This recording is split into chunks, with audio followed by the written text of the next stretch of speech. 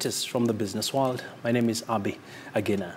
We start you off with some good news, and Africa's growth is set to grow at 3.4%.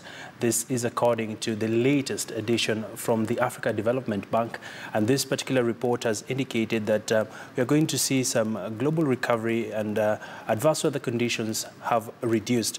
Well, according to the 16th edition of the Africa Economic Outlook published by AFDB, East Africa was the fastest growing region at 5.3% compared to other regions, which we did see North Africa growing at about 3%. Growth in other regions was anemic, ranging from a low of 0.4% in West Africa, dragged down by the recession in Nigeria, to 1.1% in Southern Africa. With South Africa, the region's